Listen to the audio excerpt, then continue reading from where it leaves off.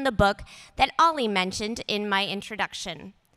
It was such a dream for me to create the cover art for that book, and I can only hope that the cover art does justice to the incredible stories told by the book's authors, one of whom is here with us today. To lead us through our journey through the dawn of the Disney World, please welcome author and Disney Imagineer, Steven Vagnini. Hello, D23. Thank you, Fabiola. How is everyone today? Oh, fantastic. So good to see everyone. D23 is sort of my home. I've been part of Destination D now, I think 10 years ago was our first one here in Central Florida. Who was at that Destination D back in 2011? By a show of hands. Fantastic. Well, welcome back. Everyone whose first Destination D it is, raise your hand. Oh my gosh, incredible. I know Michael Vargo asked you that yesterday, but I had to see it for myself from the stage. So amazing. Well, as Fabiola mentioned, my name is Steven Vagnini. I am with Walt Disney Imagineering, formerly from the teams at the Walt Disney Archives and D23. And this morning, I am so thrilled to present a look back at the development and early years of the Walt Disney World Resort.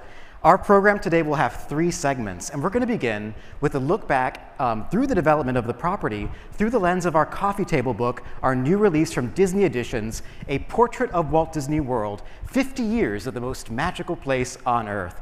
It was an incredible opportunity to chronicle the history of Walt Disney World, look at its influence on the world at large. And in our program today, we're going to jump around and hopefully make some new discoveries together, look at a variety of different eras and subjects, and hopefully you'll all find some of your special memories reflected here as well.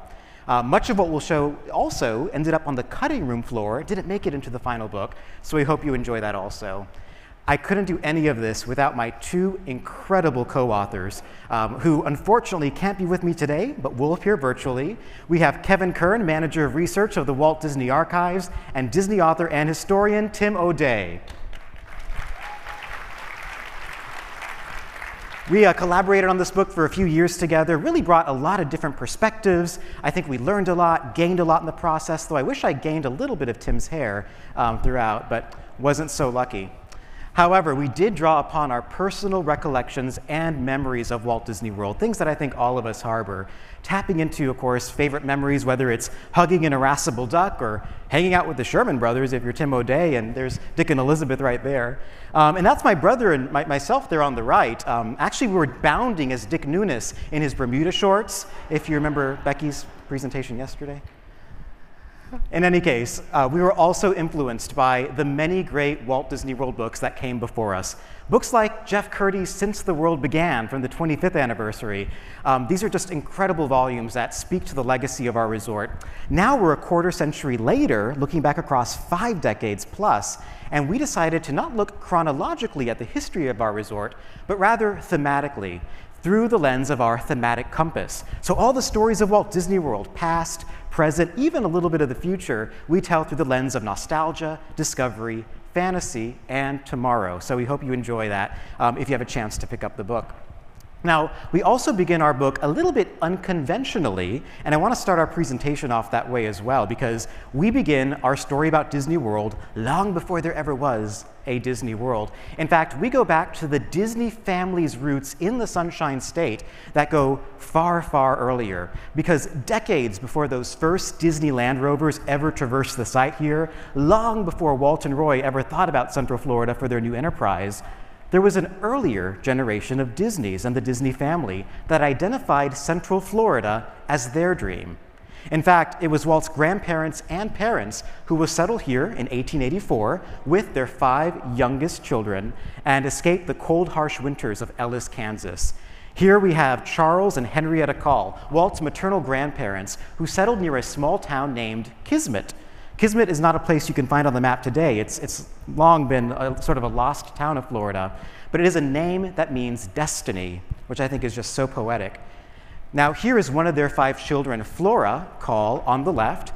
You'll see her right there joined by Elias Disney, who joined her here in Florida from Kansas. The two ended up getting married right here in the Sunshine State. They would run a number of businesses together, including managing a hotel on the coast. They even raised a citrus grove here. One year, though, there was a terrible freeze. Their citrus crop died out. They ended up moving to the Midwest, where the other Disney children would be born, their first of which, Herb Disney, was born here in Florida, by the way. But it's interesting that that freeze kind of sent them away partially. Incidentally, a few years later, another major freeze would impact the town of Kismet. And of course, the economy went down, everyone moved to nearby settlements. But fast forward decades later to the 1960s, there's another citrus freeze that impacts the value of the land in Florida, might make Florida a little ripe as terms of a potential place for two Disney brothers of a later generation to pick the Sunshine State for their dream of Walt Disney World. So a citrus freeze sent us out, a citrus freeze sort of kind of brought us back. We thought that was a little poetic as well. But we are so thankful to the gentleman right here on screen, Disney legend, Walt Disney Archives founder, Dave Smith. It is thanks to Dave that we know so much. We know so much about the Disney family thanks to his incredible work. And he's pictured here at a local cemetery where Charles and Henrietta Call were laid to rest. Kevin and I made a trip later to that site in January of 2020 to take a look at the place where the Disneys settled. And it is remarkable how closely that landscape that was owned by Elias and the Call family at the time resembles the pine forests that would later attract Walt and Roy just 50 miles due south so many years later. So that's just one little snapshot from our opening chapter, but what we really wanted to do throughout this book was create little historical snapshots, capturing as many voices as possible, including some essays from some Disney notables. So with that, I'd like to turn it over to my co-author, Tim, to share a little bit more. Hi, Steven. I hope you're enjoying this subtle plug for our book. Anyway, I'm going to highlight for you some other sections of the book. One of the essays, and I think a sweet little nod to some beloved cast members. So let's take a look. We were very fortunate to have a contribution by Roy Patrick Disney, representing 3 generations of Disneys. Now, starting here, you can see his grandfather. I love that portrait, that kind of official portrait of Roy, because rarely do you see him laughing that heartily in a photograph. We also felt it was necessary to highlight a few cast members that live on in the memories of guests, such as these two.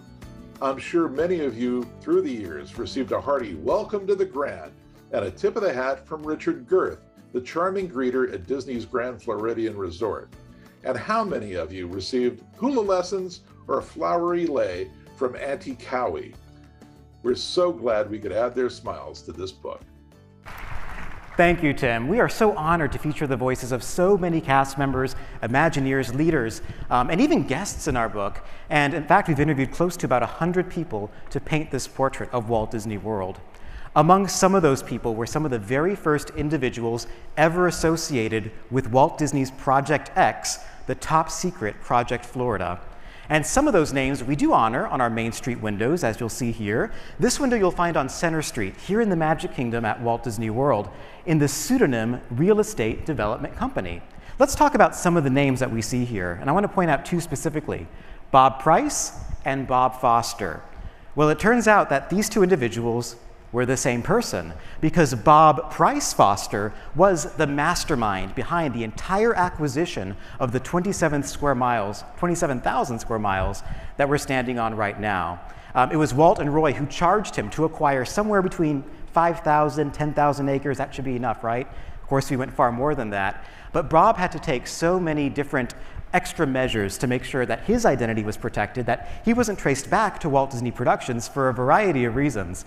And one of those tactics, of course, was calling himself Bob Price, his first and middle name, to locals to not be traced back to Disney. Now, he was also responsible for Central Florida being the nation's top rumor mill in the 1960s, as thousands of acres of land were mysteriously trading hands on the Orange and Osceola County borders. And the media and, of course, the public were baffled as to all this acreage that was being bought up by some mystery industry. Kevin and Tim and I are so grateful to Bob for giving us the chance to interview him over the course of the past decade on several occasions, and many of his favorite recollections are included in the book, and I'd love to share a couple of them with you today because I think they're just astonishing, really. Some of those stories actually echo off another Main Street window. This is right above the Crystal Art Shop on Main Street, USA. And on the right, you'll see the name of several subsidiaries that Bob created to hold the title to the mounting land purchases to acquire all of Walt Disney World. Now, these first 5 ones we'll talk about here actually bit by bit, because they essentially encompass those 43 square miles we're talking about, and every parcel tells a story. So let's take a little look here. We have I-4, we have 530. You know, I always wanted to be a meteorologist when I was growing up because I thought it'd be cool to like point at maps and do that kind of thing. So thanks for bearing with me. In any case, let's talk about Reedy Creek Ranch Lands, because this was the company that acquired 12,500 acres, which is currently home to the 4 Walt Disney World theme parks that we know today. And it was filled with majestic wilderness, and Walt really had his eyes set on that massive part of property.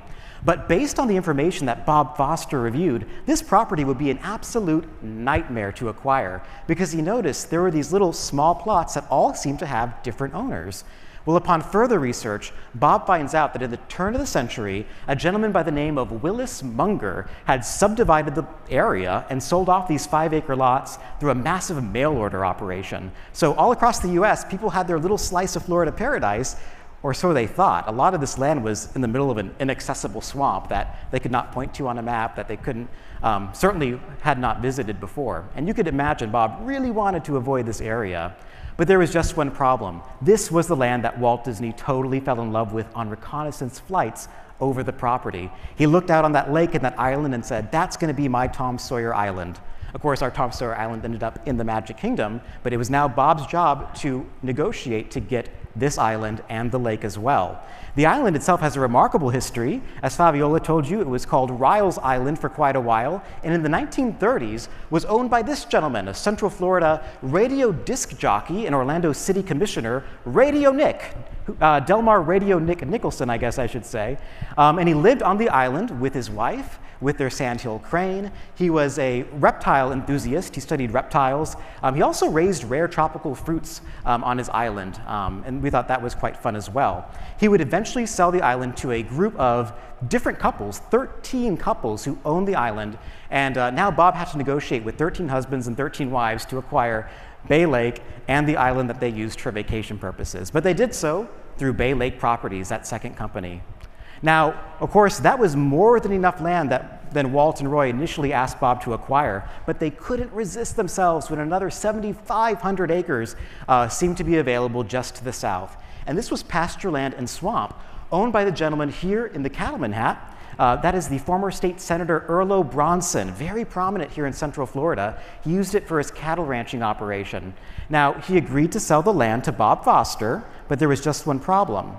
He dealt only on handshakes. You can imagine that was a little bit difficult for Bob to explain to the folks back in California.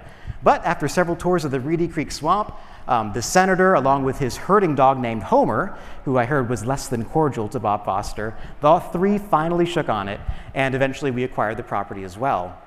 Something I found totally fascinating about this, at one point the senator was planning to sell a portion of his land to a local vet who was planning to open a facility for animal research.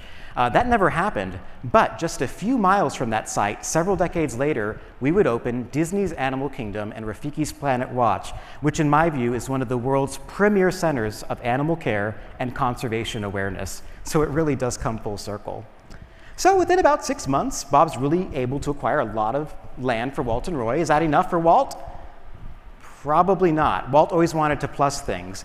And on one meeting during a status review, Walt approaches the map of Florida. He waves his arm over this 2,500 acre tract just to the east, and he says, this is where we could do a development of a conventional nature.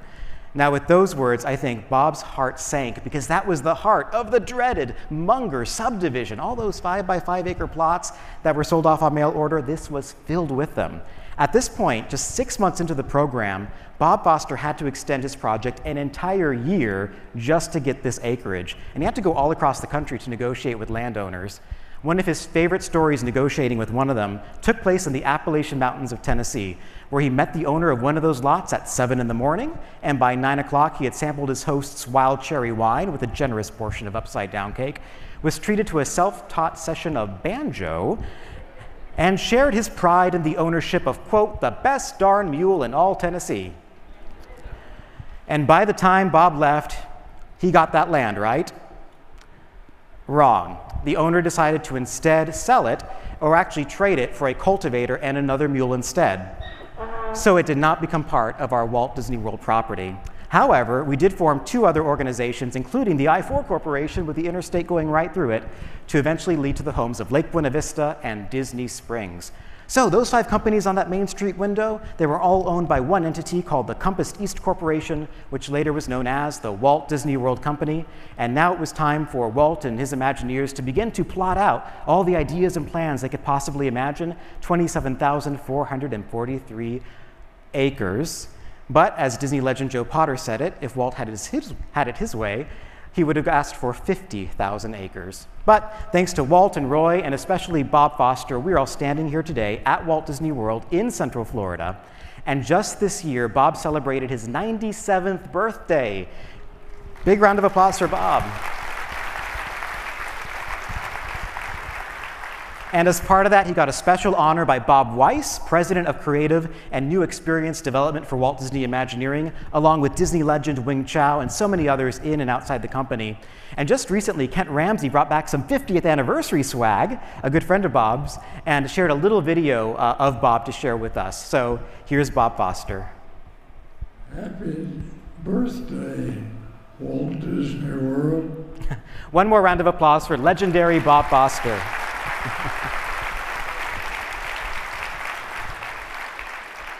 Well, in addition to these incredible stories, at least as authors, we found them pretty incredible, we also wanted to fill our book with amazing photos and images that hopefully our readers hadn't seen as much before. So with that, couldn't be done without the incredible partners at the Imagineering Slide and Art Libraries, the Yellow Shoes Resource Center. I would like to turn it over to Tim now to tell us a little bit about some of our favorite images in the book. So over to you, Tim. Thanks, Steven, and welcome back, everyone.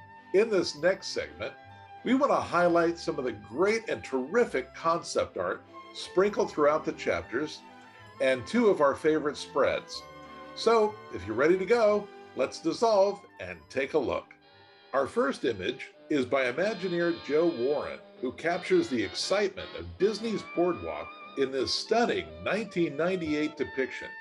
It perfectly reflects the 1920s fantasy and fun of boardwalks of a bygone era.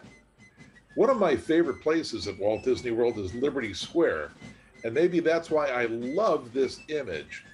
By Disney Imagineer Leo Svensson, this was done in about 1968. This is from the Central Plaza and across the bridge looking over into Liberty Square. The backstage utilidors ensure the smooth operation of the Magic Kingdom upstairs. This particular layout is actually a first and very historic. Take a good look. It contains more polyester per square inch than any other book or magazine layout in history. And of course, we would be remiss if our book didn't contain a salute to the very beloved Carousel of Progress. I'm sure we have more than just a few Carousel of Progress fans in the audience. If we didn't include this attraction in the book, we know all of you would ensure all of our tomorrows would not be big and they would not be beautiful. Oh, I love it. Thank you, Tim. Now, in our research, we just made some incredible findings, these little tidbits of information that we just had to sprinkle throughout, and I brought a couple of them to share with you today, such as the name Walt Disney World. Long before we named it that, long before even the name Disney World was considered, there were a few other names. We found this in a memo back dating to 1964. Walt Disney's Vacation Land, Disneyrama, Disney Worlds, even Walt Disney's Wonder Worlds were considered. These were just different ideas to really illustrate that this would be a massive vacation, recreation, destination enterprise, as opposed to the original Disneyland in Anaheim. Of course, we settled on the Disney World name, and Roy Disney plussed it himself by adding the name Walt to it, so he always knew it would be his younger brother's greatest dream. With that said, I love these logos that were done around 1967 that kind of show the evolution of kind of an initial iconography for our resort. A couple of my favorites include this weather vane here, where you see the E for East sharing the E with Disney and the W there with World, right? And I also love the one here with the classic Mickey globe in the letter D. We start to see the genesis of what our eventual Walt Disney World logo would be in opening year, and I think many of you out there are wearing some of this merchandise with this logo, so Nice fashion sense. All right, digging deeper into the archives collections, Kevin Kern came across some incredible finds, and among them, some great ephemera and even some pretty cool park tickets that we thought that you might get a kick out of. So let's turn it over to you, Kevin.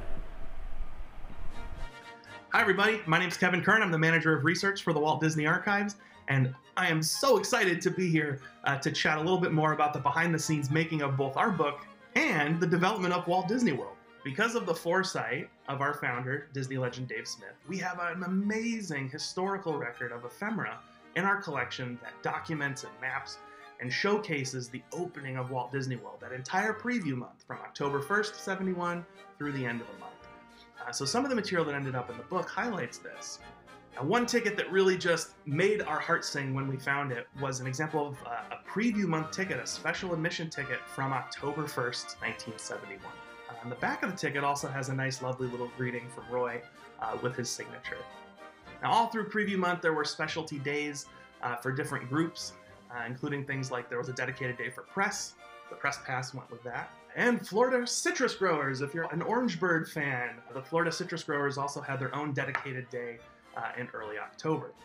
Digging a little bit deeper into the collection, we also found some of the earliest examples of individual or standalone tickets, both to the Magic Kingdom and for transportation around the resort. And there was also specialty tickets from early on as well. Things like the Walt Disney World Open, that early initial golf classic. The colors and the tickets that were issued for those were also used as bag tags for golf clubs. Other things that are usually tossed, right, thrown away, early parking tickets or car passes, and even an early pre-Disney dollars version of currency, this being a recreation coupon for Walt Disney World, and includes Roy Disney's signature. How fun is that? Thank you so much, Kevin. And a big shout out, thank you. Kevin spent so much time digging through the collections of the archives. Also, the same with our Walt Disney Archives photo library team, who were able to share some great photos with us, including these great shots of Walt Disney on property, setting foot here for the very first time. His first visit on site was in November of 1965, after the land had actually been acquired, on the morning after a big press conference in downtown Orlando. And we'd seen some of these photos before, but not all of them. I love some of these photos of Walt getting to explore that beautiful lake right outside here that he glimpsed only from the airplane previously. And here's some other great shots as well, exploring the vastness of this land. And it's just incredible to think that he would only visit the site, to our knowledge, once more in May of 1966. Because as we know, very sadly, Walt Disney World would open without Walt Disney. But few may realize that when he passed away in December of 1966, very little creative work had actually been done on the first phase of Walt Disney World, which included, of course, the Magic Kingdom. And it would be up to his creative heirs at Imagineering to determine what exactly that park would be like. They didn't have a name for it yet, it was just the Florida theme park, but these notes from February of 1967 represent some of the very first concepts ever put on paper to outline the Magic Kingdom that we know and love today, giving insight into the thought process. And this is, of course, the handwriting of a young Disney legend, Marty Sklar.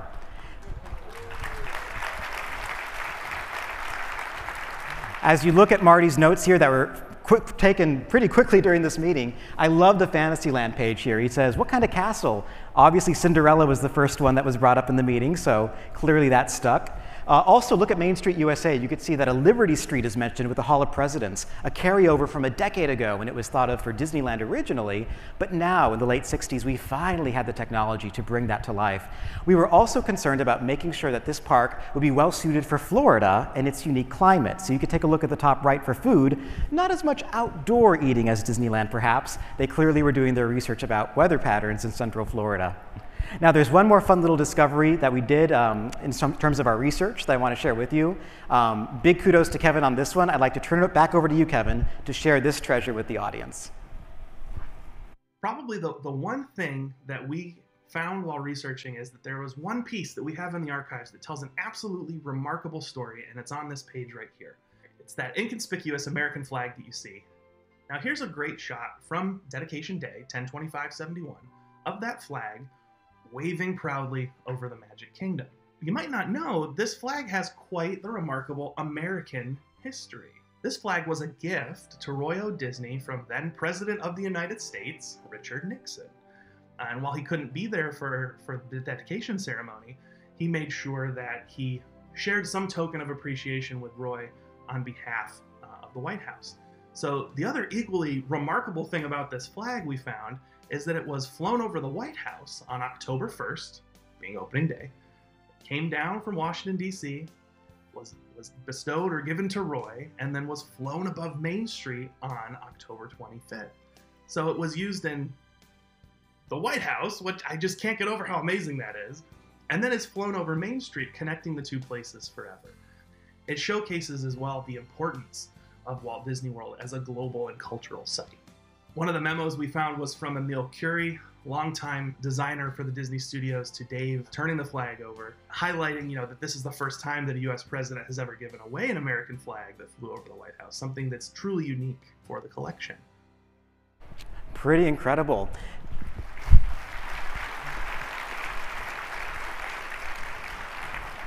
And if you head over today to the Hall of Presidents Rotunda Gallery, you will find that flag has made a happy homecoming here to the Magic Kingdom after 50 years. Thanks to Kevin's research, to Walt Disney Archives director Becky Cline, who brought that flag with her by October 1st to have it displayed there in partnership with the Walt Disney Imagineering Collections team. We hope you can go check this out, as well as a couple of correspondence letters between Roy O. Disney and President Nixon that flank the flag. You'll learn more about this in a presentation this afternoon with the collections team at Imagineering, so we hope you stick around for that.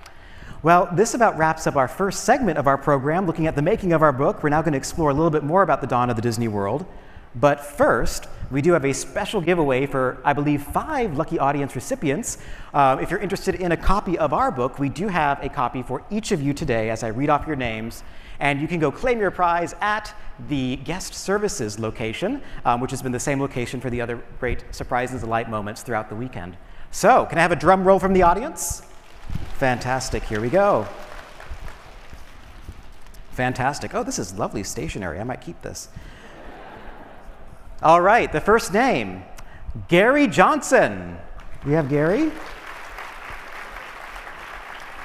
Oh my goodness. Congratulations, Gary.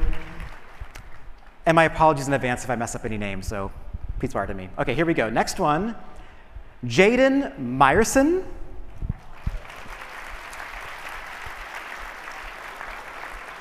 All right. Next, we have Cindy Zeck. You get a copy of the book. All right. It is so hard to see here, but I'm sure you're out there. All right. And then we have Ubi Hernandez. All right. And then, last but certainly not least, we have Robert Mack. Robert, are you out there? All right. Right over here. Fantastic. Well, congratulations, and from what I understand, copies of the book are currently available, at least they were about an hour ago, upstairs at Mickey's of Glendale, and we'll be doing a signing. Fabiola and I will be doing that 12:30 to 2 today upstairs, so maybe we'll see some of you there. Well, with all that said, I am so pleased now to talk about the next part of our program, in which we're going to talk about the many voices who were so influential to the eventual 50 years of the Walt Disney World Resort. These 3 remarkable individuals I'm about to introduce you to have each been associated with Walt Disney World for more than 50 years, and of course were great contributors to our story. The first you met yesterday. She began as a hostess at Disneyland, helped unveil Walt Disney World to the public, and rose the ranks to executive of creative development at Walt Disney Imagineering. The second began her Disney career here on the East Coast at the Walt Disney World Preview Center, and would later be the inaugural 1970-1971 Walt Disney World Ambassador before serving other roles at the resort.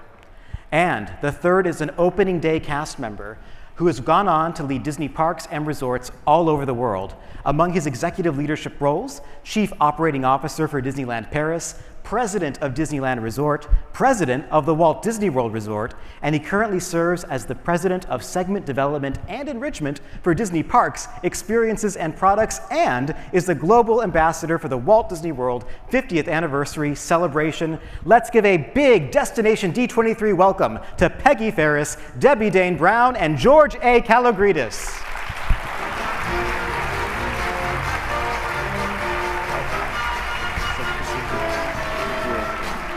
So great to see you, Peggie. Yes, please have a seat. Thank you. Fantastic. Well, so great to see all three of you. I am honored to share the stage with each of you because all of you have been associated with the Walt Disney World Resort since before our resort opened. All of you were here on opening day, incredible. And all of you have had roles that are, in my view, very ambassadorial in nature, sharing the magic of this place to an always eager audience. So with that said, I want to make sure I got this straight. 50 years ago next month, all three of you were actually working at the very same Walt Disney World location, right? And where was that? Contemporary Resort Hotel. Right here at the Contemporary. So if you checked in 1971, you might have seen all three of our incredible guests here today. So big round of applause again for these incredible leaders and luminaries. Now, I would love to start a discussion with you, Peggy, because yesterday you were sharing a little bit about a remarkable event that happened in 1969 when you were chosen as one of 10 Disneyland hostesses to represent the magic of Walt Disney World at a press event that helped announce the project.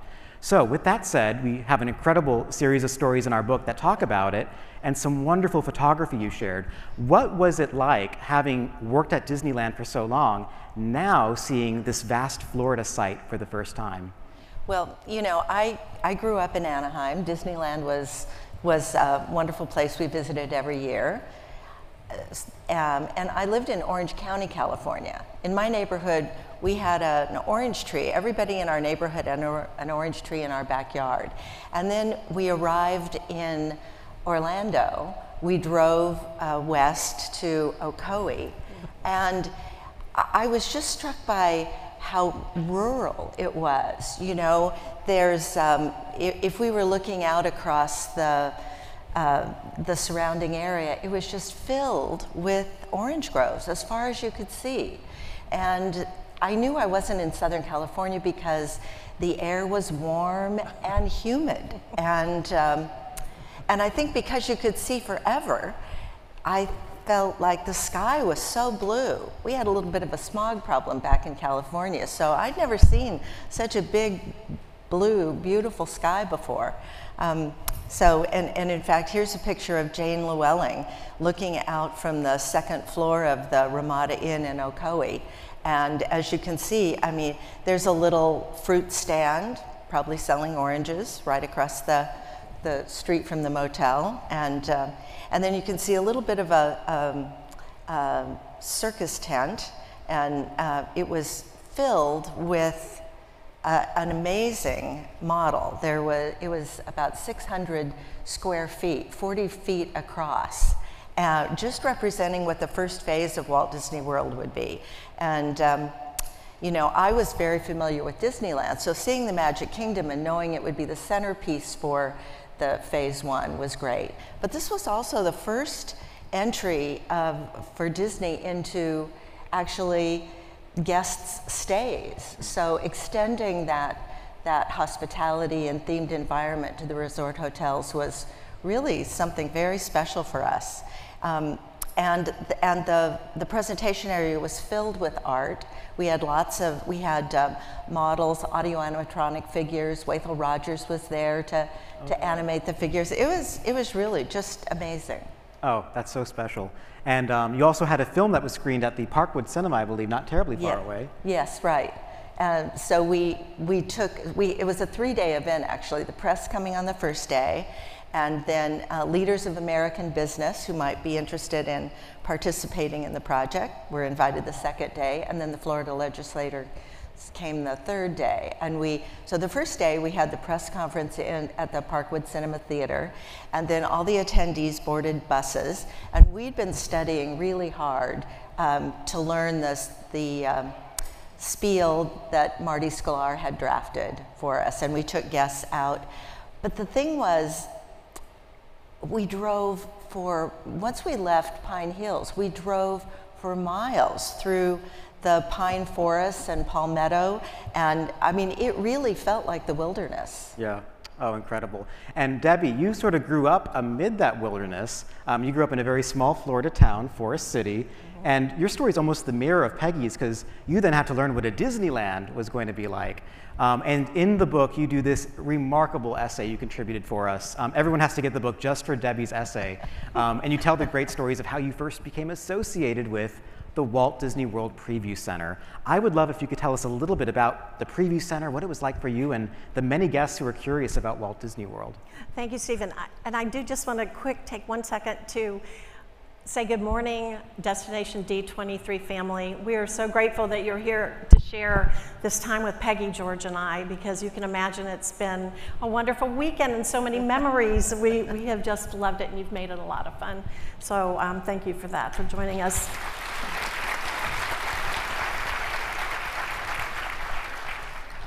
And I am going to have one more aside real quick before I go to the Preview Center. I drove out to the property to interview. This was in probably September of 1969, made a quick stop, Johnny's Corner, turned left, got to the interview building, went inside, and at that moment, I saw Valerie Watson and Holly Holscher, who were the most beautiful, sophisticated Disney girls that I ever could have managed. I basically lived in a citrus grove in Forest City. These women were wonderful. Talked to them for a few minutes, filled out my application, and at that point, I did not want to leave. I knew right then that I was in love with all things Disney, that I wanted to be a part of the Preview Center. I wanted to be a Disney girl, as they called us. I wanted one of those 14 positions, and I wanted Walt Disney World. I didn't know what that meant, but I wanted Walt Disney World. So then on to the Preview Center. Yeah, we even have some great photos here as well that kind of show your life there. That's our costume. It was the prettiest thing I think I'd ever worn. It was wonderful. Our Disney designers designed that red, white, and blue A-frame. The Preview Center itself was and you can go by and see it, but it was a gorgeous building, very clean lines. So I'm going to take you on a quick little tour as if you came first day at the Preview Center. And I'm welcoming you at the front door. So welcome to the Walt Disney World Preview Center. I'd like you to sign the guest book from whatever state you're in. Oh, you have residence in 2 states. Then please sign both books. Then I would invite you into the theater where we would show a film. It was a short film, but so educational, and everybody got a good basic idea of what Walt Disney World was going to be like, because most of us in the eastern United States had not been to Disneyland. I had not been. I did not know anyone that had been. So the interest was incredible. So we had our film, and in fact, Peggy and I discovered that the model that I had at the Preview Center, the big to scale model, was the same one that she had at the press conference that she helped host us 6 months before. And interesting, I just realized that that model was actually bigger than the apartment I lived in Orlando at the time. So we took you out of the theater, then down the halls of the Preview Center. There was remarkable WED artist renderings there, John Hench and Herbie Ryman. The artwork, I had not been exposed to anything like that. I was 18. It was truly an experience just to see that. At the end of our tour, you were invited to enjoy a cup of fresh Florida orange juice. And then we had our merchandise area, which we had guests actually come just to buy Disney merchandise, since we had the best selection. So the Preview Center was a wonderful way to greet over 1 million guests that were very interested in Walt Disney World. Our job, to wow them and to bring them back. Incredible, incredible. Well, to make that dream of Walt Disney World, all these models that you were showcasing, that had to be brought to life by people. And I want to show a photograph here because this was the Walt Disney World Employment Center. In June of 1971 it opened, originally welcoming about 1,800 candidates a week, but by opening day would interview some 75,000 people for only 5,500 roles for the opening cast. And George, you were one of those cast members who showed up during these frenzied days of hiring. What was it like? You know, what kind of inspired you to go to the Employment Center, and what was your experience at casting like? So first of all, you said June. You know how hot it is in June, so that looks like an idyllic situation. It was so hot you could not even imagine. And you were standing in a very long line to be able to just get a postcard.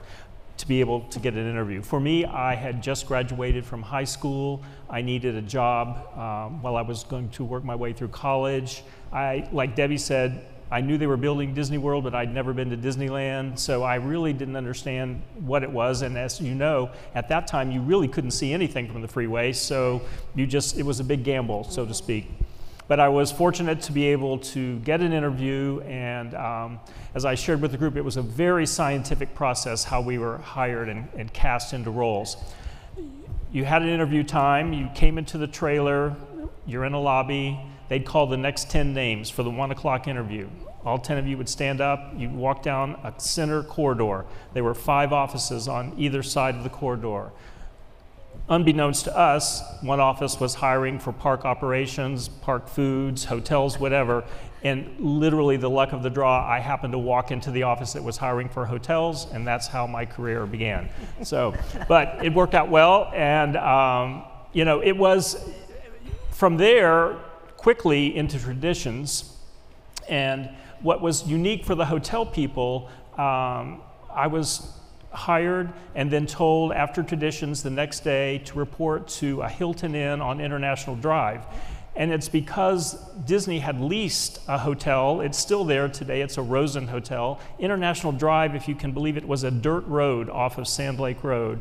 And it was the only thing there, but Disney had leased it for a year to be able to train all of the hotel people, and then all of the Disney people who were coming here from California actually lived there in that hotel, and so we served them for 2 or 3 weeks until we moved here to the Contemporary.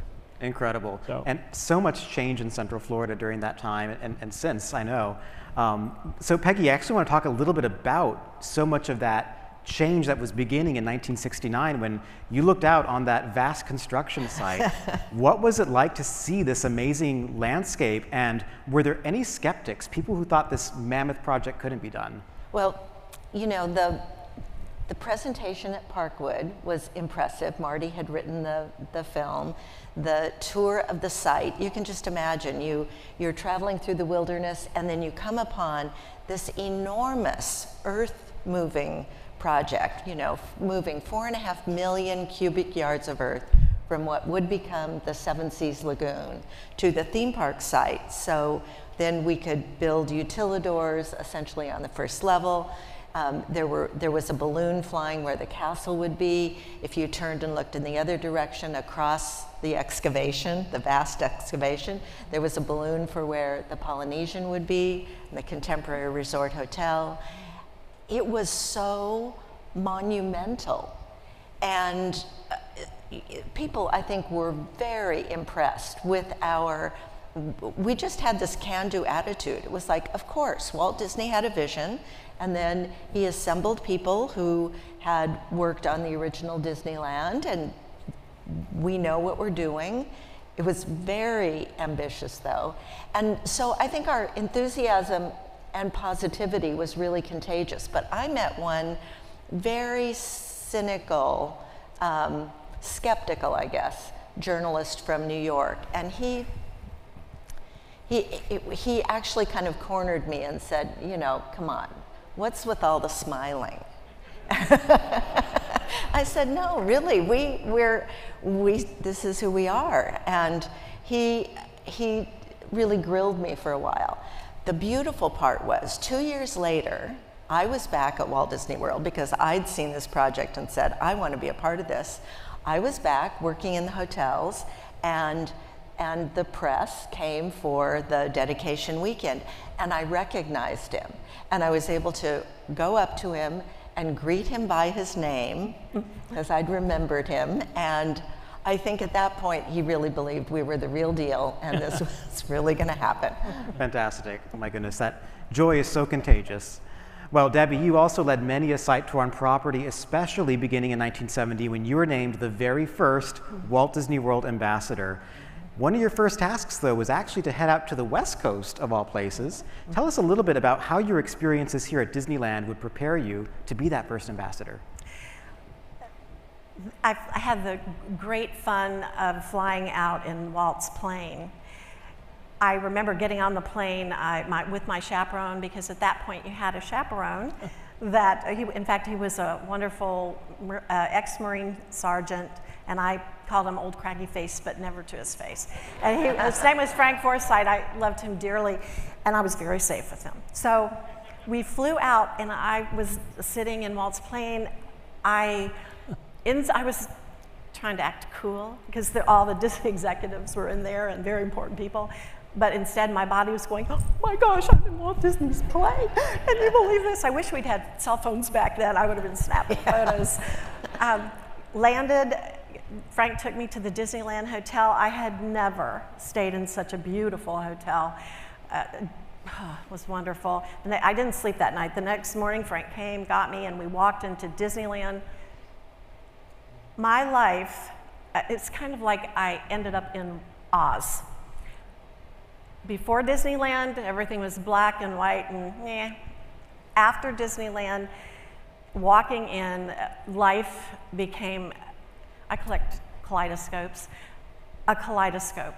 It was all the zillion, million colors, all fitting together and changing, and emotions. So my Disneyland experience was wonderful, beyond wonderful. I love it. And you even got to lead a tour at Disneyland too, right?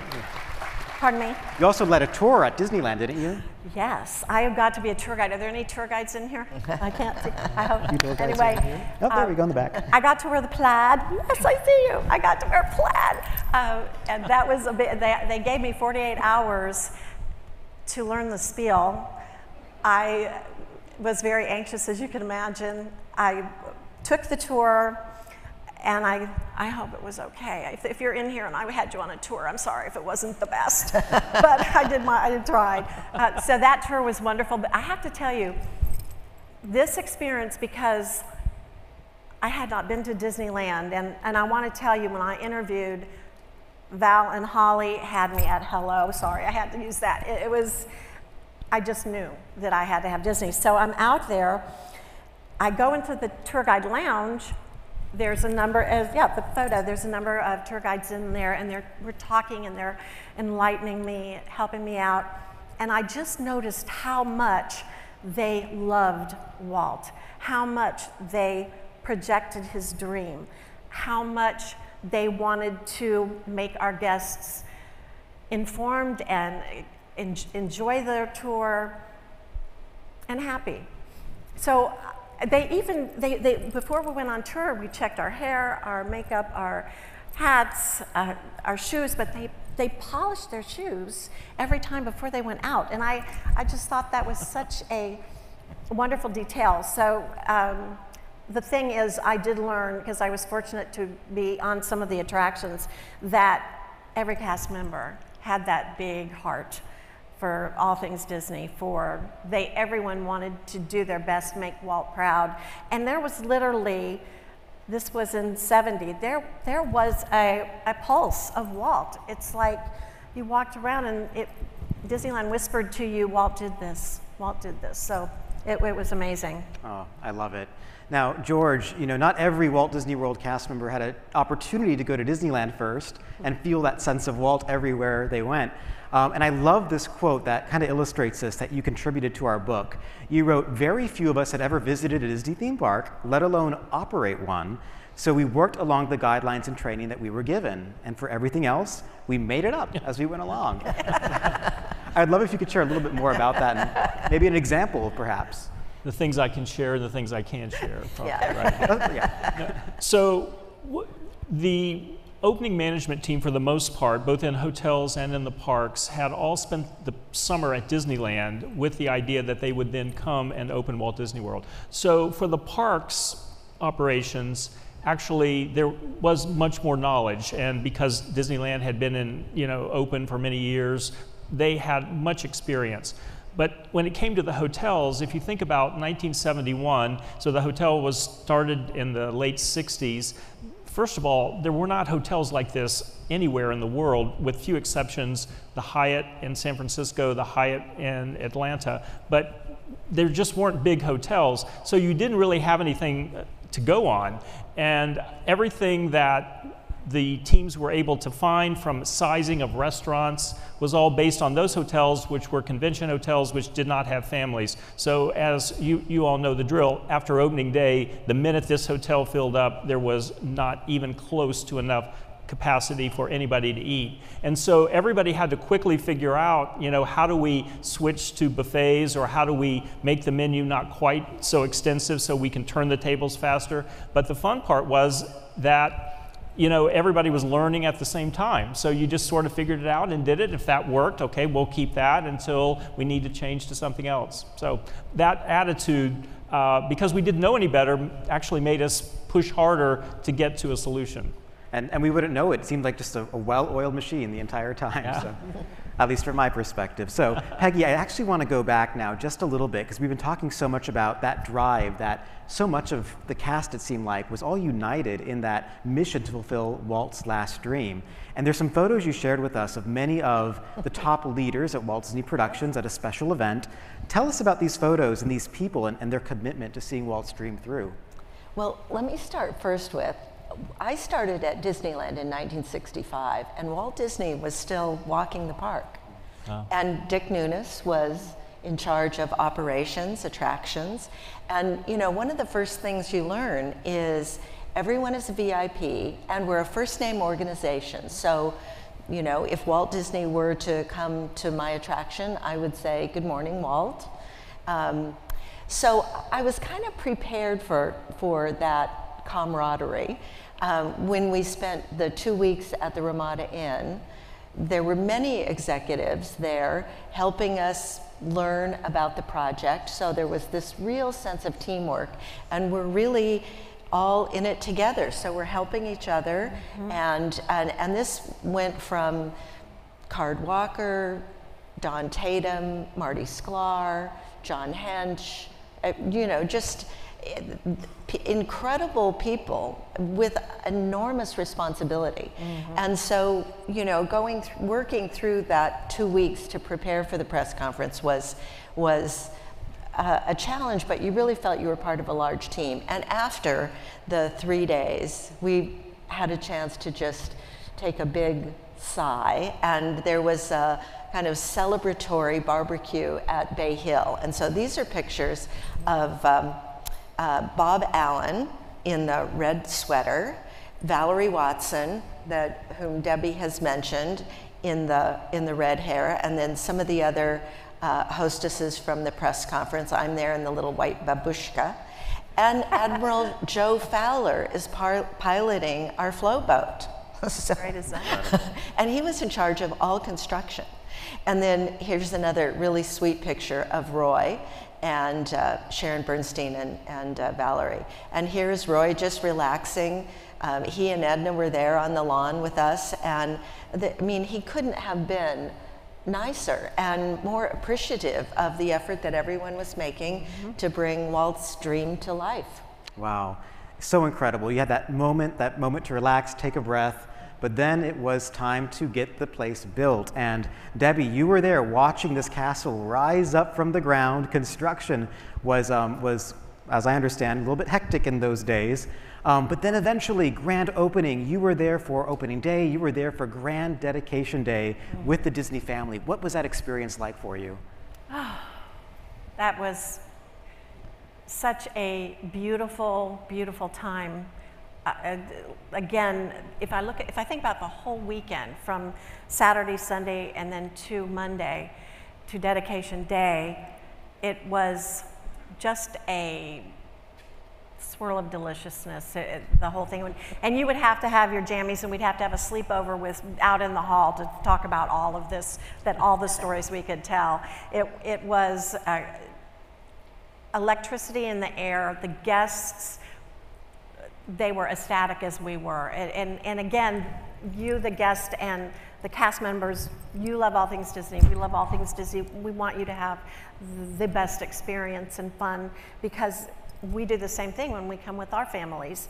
So dedication day was my favorite day, my favorite day.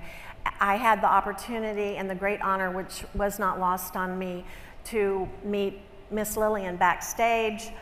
behind City Hall and get in one of the Main Street electric cars to take her down Main Street.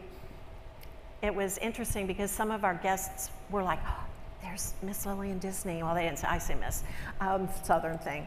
They, and then some people didn't know who this amazing, beautiful woman was riding with me. She was Walt's love and partner. She named Mickey Mouse, for Pete's sake. You know, it was like, she was a star. So we got to the town square, and I know Peggy was there. We got out of the car and got her to her seat. Oh, I missed one thing I really got to share with you, and that is when she sat in the car, we're backstage behind City Hall, sitting in the car. She sat down and she went like this, a huge sigh, and all I could imagine was what she was thinking, that emotional sigh when, you know, thinking about Walt, and here they are, dedication day. So she got to her seat, and actually I touched her hand while we were in the car, and she smiled, and we had a little chit chat. We got to her seat, and she didn't, but I started to have tears in my eyes. It was so emotional for me. She was seated, I turned around, I was glad I didn't have far to go to my seat. So that was a special moment for me. Oh, lovely lady.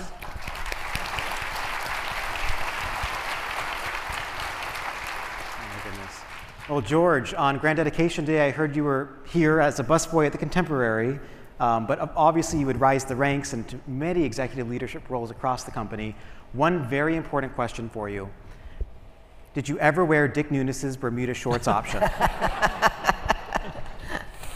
Yes. One day. So we all talked about it because, you know, when Dick told you that you should do it, it wasn't really an option. So we thought, what would be the safest day? So I was the GM at the Grand Floridian at the time, and so we chose the 4th of July holiday. We thought that would at least be potentially, that would theme, and we did it. We were incorrect in the theming and incorrect in just about everything else. But to be honest, as you all know, it is hot here in Florida in the summer, and it was a good idea. It's just, I'm not sure we were quite ready for it. Dick was ahead of all of us from a fashion sense. There we go. Now, one question actually involves this project right here, which I know is very dear to your heart among many of the projects you've worked on. Tell us a little bit about why Millennium Village is so special to you. I think when you think about Walt Disney World and you listen to the video of Walt talking about his vision, and then you hear Dick and Marty talk about Epcot, the ability to bring people together from all over the world and have them live and work together so that hopefully they could, in fact, in their adult lives, help one another and make a better world.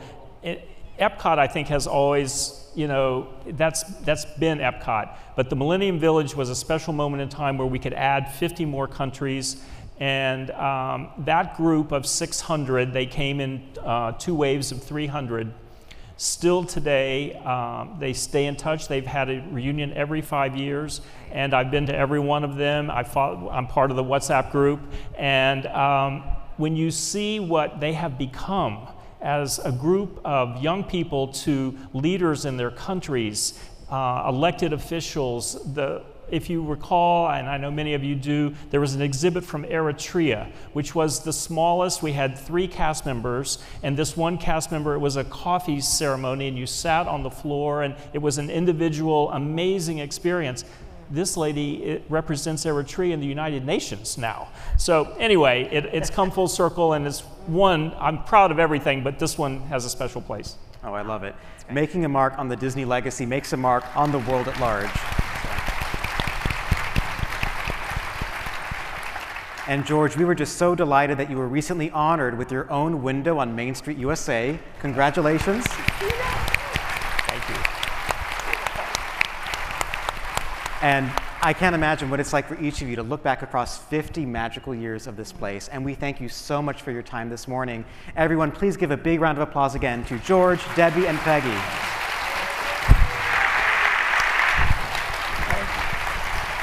Thank you so much. Thank you, Peggy.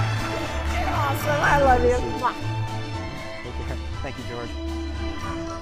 All right, now, right before our next segment, I just have to say that our book and this presentation today would not be possible without the amazing contributions of so many teams throughout the company, the ones that you see listed here on the screen, and our incredible colleagues at Disney Editions, including Lindsay Broderick, Jen Eastwood, Lissa Hurwitz, Wendy Lefcon, and Monica Vasquez. Thank you all.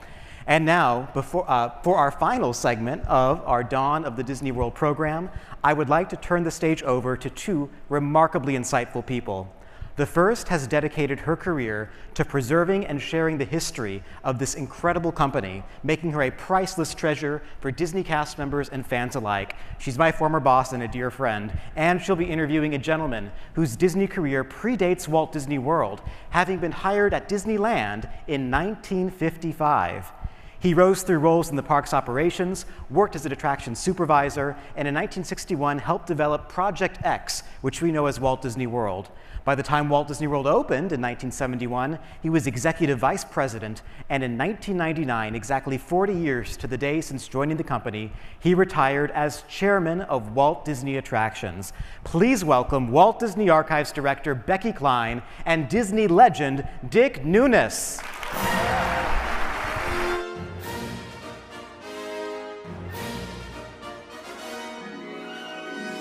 Oh, Go! gotcha.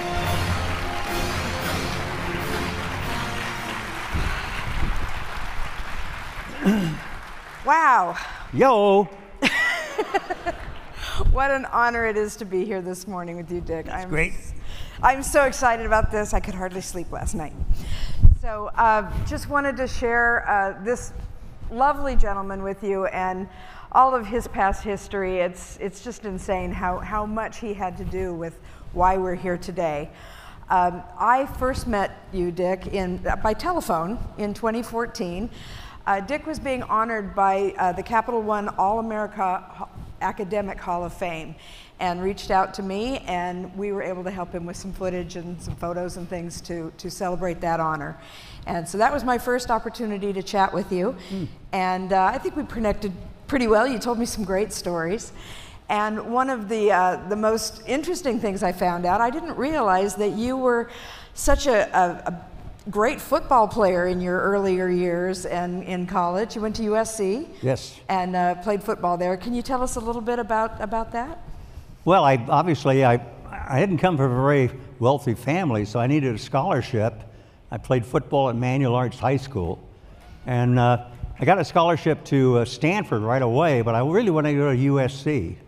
So I finally got a full scholarship to USC, and I really loved playing there, and I loved graduating from that school, and it was a great time in my life. Wonderful. And you had you had a friend there, a gentleman who knew Walt Disney pretty well, correct? Ron Miller. Now, by the way, he didn't get my damn job. But I did know about Disneyland, so I applied for the job and obviously got hired, and the rest is history. And you worked for Van France when you were there? Van France? Yeah, Van's the guy that hired me. Great. And my understanding was you were being paid about $1.80 an hour, right? $1.80 an hour.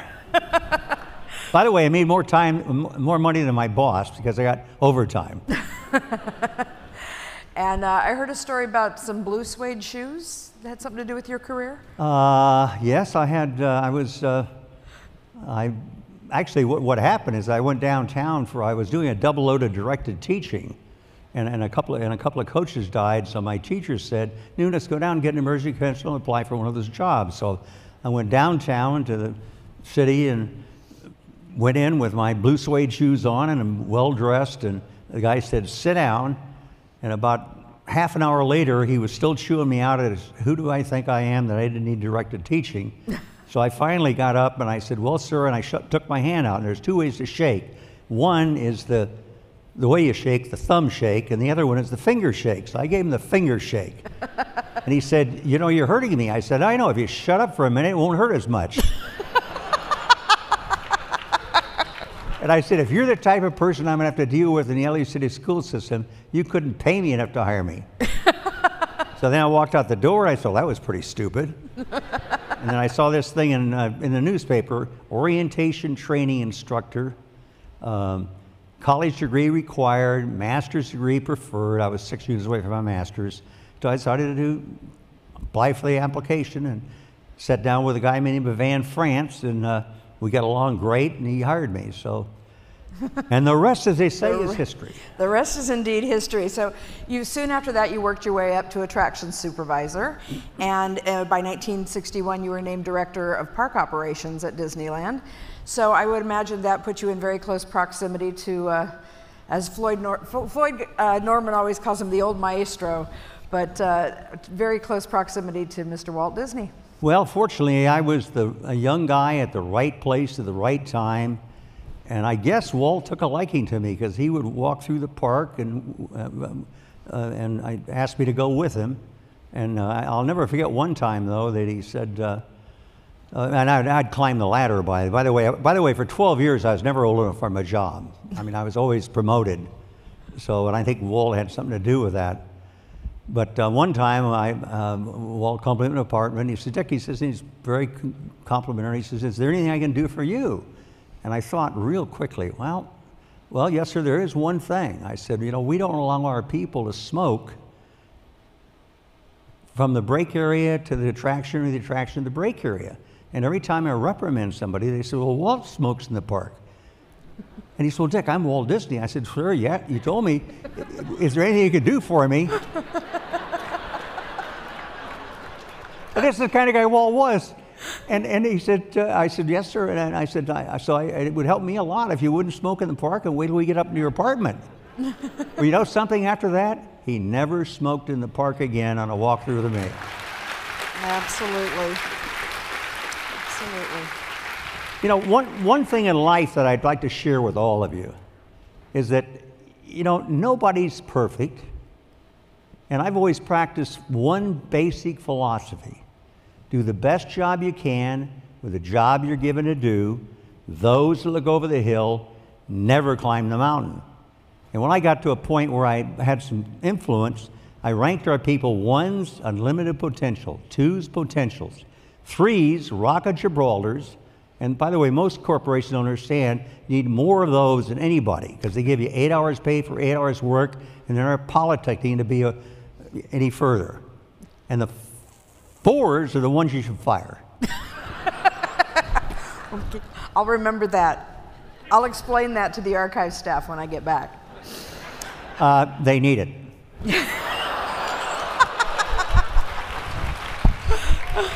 I'll let them figure out their own numbers. Well, have you ever called the archive staff? God, they're a bunch of idiots.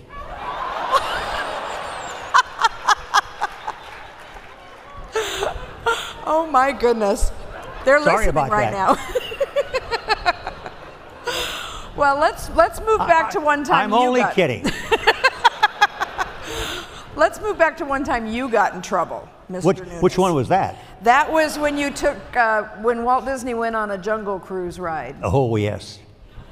Walt would come down, and he'd park in the back, and he'd always go on the Jungle Cruise first, so I'm in Frontierland. I think I was supervisor of Frontierland and Adventureland in those days. And so I get a call that Walt wants to see us. We had a tower over the Jungle Cruise, so he's up on the tower. So I run like crazy and run up the stairs and cut him out of breath. And he said, sit down. What's the trip time on a Jungle Cruise? I said, well, sir, 7.5 minutes. He says, I just got a 3 or 4 minute trip. I was through the hippos so fast I couldn't tell whether they were rhinos or hippos walking on water. So I said, well, yes, sir, okay. If you got a minute? He said, what do you mean? I said, well, we're not that busy today, sir. I'd like to get on a boat with you. You be the skipper, and you tell me how you want it, sir, and that's the way it'll be. So he said, well, Dick, yeah, sure, okay. So he gets on. He says, you know, people like to go fast and they like to go slow, so you got to play to the show. So what I did, I created a clock. I think it's still on the boats where it tells the operator where they are in each segment, so they know they're behind or ahead. And I didn't get fired. You went from a 3 to a 2 at that point, right? Yeah. I prefer 1. Oh, okay, good. Well, you had a long career ahead of you. Long career. And part of that was coming over here to the East Coast, and they gave you a major role to play when Disney came to the 1964-65 New York World's Fair. So can you tell us why, as a company, we actually did that? Why did we participate? Well, Walt decided to do 4 shows of the World's Fair because back in those days, most of our attendants at Disneyland came from west of the Mississippi. So he decided that he could take other people's money and build attractions in the New York World's Fair and then bring them back to Disneyland. So he's walking in the park, he says, Dick, I've decided to do 4 shows of the World's Fair. I said, yes, sir. He said, well, I think we ought to operate one of them. I said, oh my gosh, where am I going to get a Snow White without a New York accent? So anyway, he says, which one do you want to operate? I said, well, Small World, sir. He says, well, why? I said, well, theaters are easy to load and unload, boats aren't. So the boat ride, I'll take the boat ride. So that's what I did. And by the way, huge success. All 4 shows came back to Disneyland, and they've been successful ever since. Yep, and you can go over to the Magic Kingdom and ride Carousel of Progress today. Now, so it sounds like the World's Fair gave you a much-needed confidence boost and proceeded with plans for Disneyland East. But that was really an enormous project, and as Steven has told us earlier today, they called it Project X, and there was a lot of secrecy around it. I know you were involved in that secrecy. Very much. Worked with Bob Foster and everybody else to acquire the land. Can you want to tell us a little bit about how you kept it under wraps for so long? Well, first of all of us that were involved, we used our names, obviously, because you had to have a license and all that stuff, but we picked a fictitious company. So I worked for Continental Can Company. And it was a company right here in Orlando.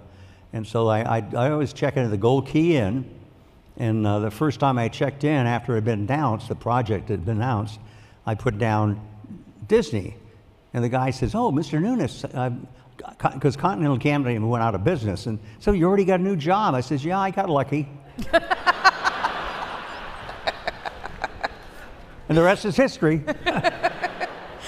And I remember you telling me also that one time Walt had a conversation with you and explained the vast nature of Walt Disney World and said something about what it would be like standing on top of the Matterhorn. How far could you see?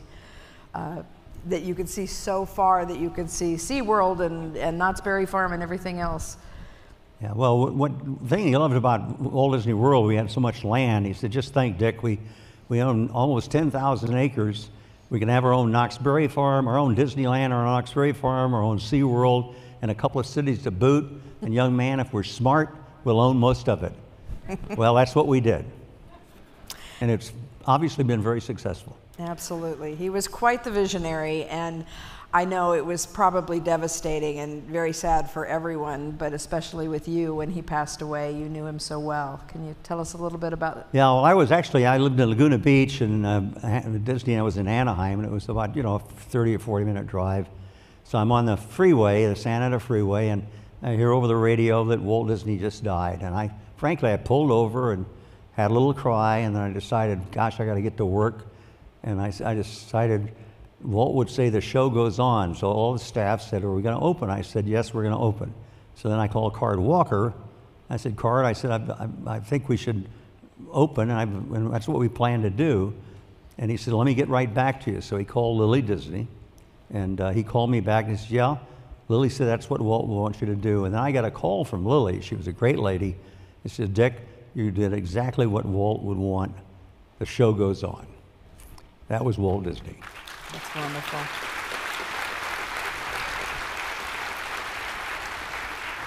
By the way, I went around the entire day and talked to all of our staff because they were madder than hell at me because they thought we should close.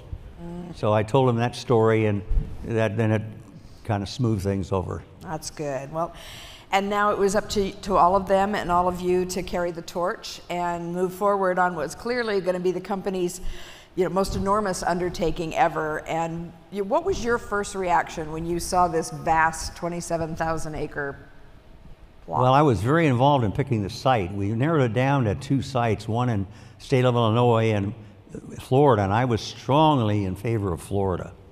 So, and in fact, I'll never forget when we finally decided to do it, and I was kind of very involved with it. And we were on the plane, company plane going back, and I'm up in front, and the top execs are in the back of the plane, and the stewardess said, "Roy wants to see you." And so I went back, and it was bumpy as the devil, so I was hanging on. And he said, "Are we going to be able to open on October 1st? And I didn't even hesitate. I said, "Well, sir, under the present circumstances, no." And boy, Card Walker, Don Tatum, Ron Miller, all of them climbed me all over. He said, "Wait a minute, Roy said, let him finish." I said, "Look, we're hiring great people in Florida, but in Florida, they don't even know what balsa wood is. So we need more people from the studio and Disneyland come to Florida to help us train people, and then they'll get the job done, but we need people to train them." So Roy turned to Card and says, "You give Dick what he needs." Well, after that, I had no problem with getting Nunis' Raiders. So we had a great team, and they really did a great job and spent a lot of time and effort making it happen. And thank goodness it's been a real success. That's right. So about those opening weeks leading up, one of your fellow Disney legends and a friend, Jack Lindquist, once said, I'll have to get this right, one of the few joys of being around here with Nunis during the construction days was his famous walkthroughs. And they've made several movies out of that. The one that comes to my mind most is Bridge on the River Kwai. It was a lot like the Pan Death March. So tell me, is that accurate? Is that what happened? Jack Lindquist was the greatest marketing guy you could ever have in any company, anywhere. And he was a super guy to work with, and I enjoyed it very much. And I understand that your meetings with him and your other execs here in Florida, the meetings got earlier and earlier. Well, I had early morning meetings, so one morning I came in and they were all in pajamas. And we found a photo of that. By the way, early morning meetings, I'm talking about 6 o'clock in the morning. And well, you were up really late the night before, I understand, here at the Contemporary when it was about to open. Oh, yeah. Want to hear that story? There was quite a rallying cry came out of that one. Well, the Contemporary was a great hotel, but I go up and I get on top and look down and it's all dirt. And I says, "Gosh," I told the staff, I said, "Look, well, we got to get this sodded." He said, "Well, Dick, we don't have any sod." I said, "I'll get the damn sod." So we started laying sod in the afternoon, and at 3 o'clock in the morning, I was on the two-way radio. In those days, they weighed 2 pounds or about this big. And I said, "Anybody that's still awake and working, don't go home, come over, we're laying sod." So a young guy comes over, nice young man, and he says, "Well, Mr. Nunis, I've never laid sod." I said, "Son, real simple, green side up."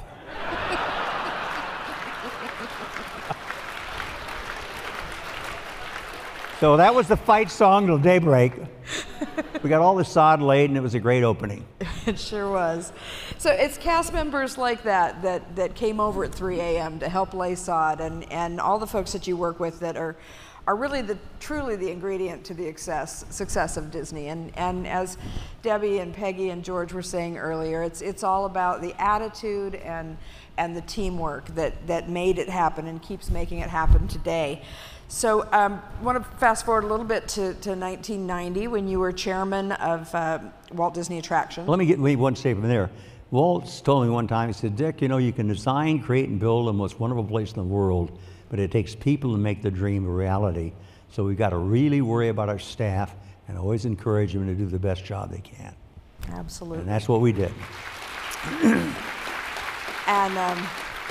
And they had to learn how to speak to the guests, and they learned how to present Disney, and they learned how to look right when they were on stage. And they mentioned it, George mentioned it a little bit earlier, there's something that you put into effect at the opening of the Yacht and Beach Club, I understand. There was a Disney Look summer option where they wore Bermuda shorts.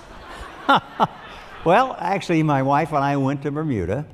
And I saw all these gentlemen in coats and ties and Bermuda shorts.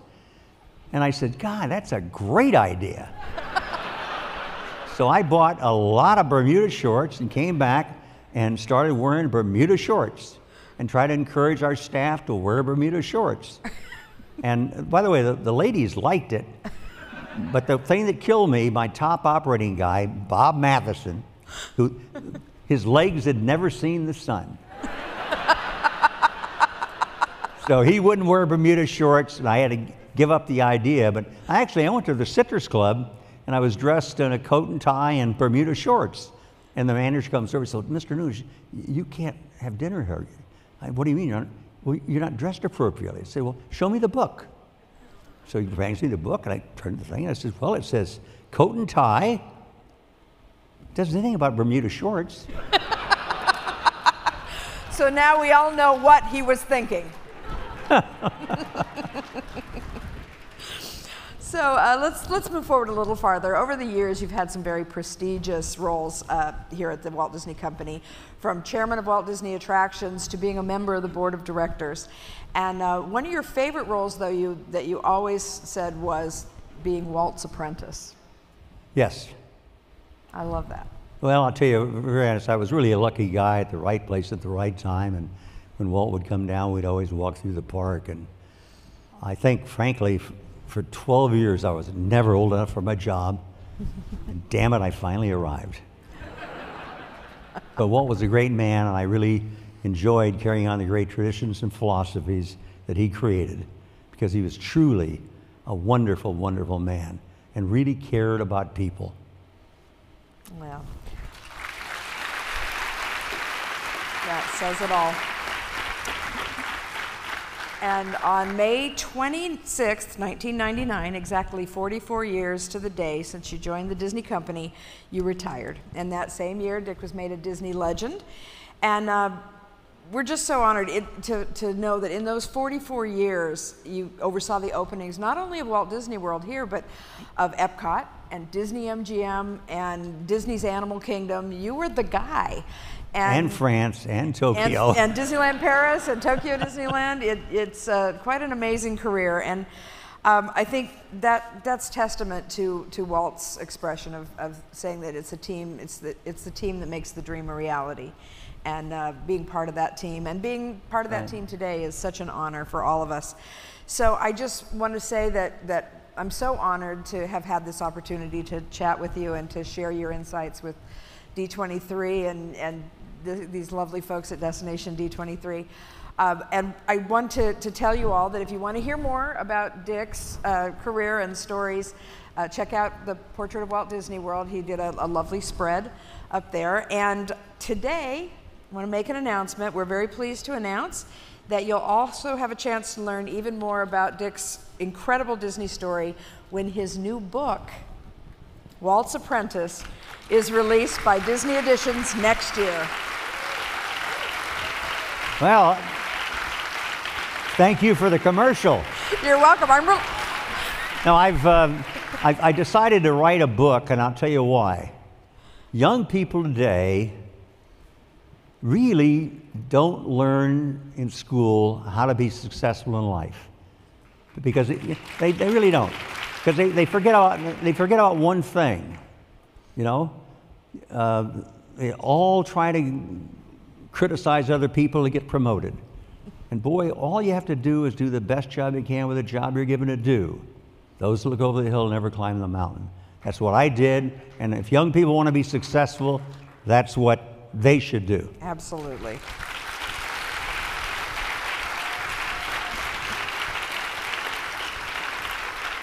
Well, with those words, I want to thank you so much, and thank you for being here and sharing this with us. Well, thank you guys. Been a lot of fun.